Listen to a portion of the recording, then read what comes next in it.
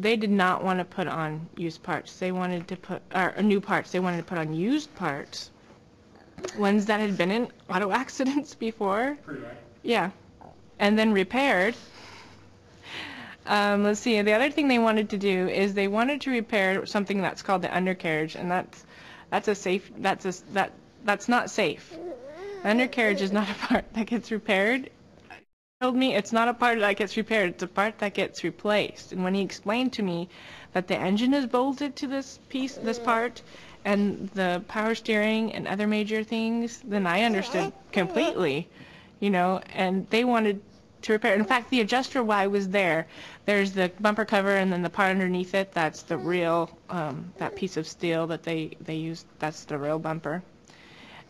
Sean told him, okay, this bumper needs to be replaced, and the adjuster said, oh, I don't see anything wrong with it. And he said, well, look, do you see how it's twisted? And he set it on the ground, and how the major wobble factor there. So the adjuster took it and he banged it on the ground. Till I didn't do that anymore. And I thought, and you want to put that back onto my car like that after it's been banged into place, and here I am with my baby, and this is who you want to put into a car after you've banged my bumper back into place. The airbag sensor had been crushed. Yeah, the sensor part. So there's the part that contains it, and there's a sensor in there that had been crushed. And on the adjuster, he goes, we can't repair this, you know, this has to be replaced. He goes, and the adjuster said, oh no, it's fine, I don't see anything wrong with it. And he said, well, look in there, the sensor is crushed.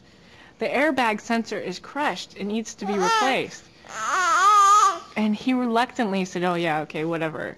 You know, and they had to go over that, you know, it took way too long for him to decide that had to be replaced. And, you know, any other body shop would have just done whatever list that the adjuster gave him, and I would have been driving around with a crush.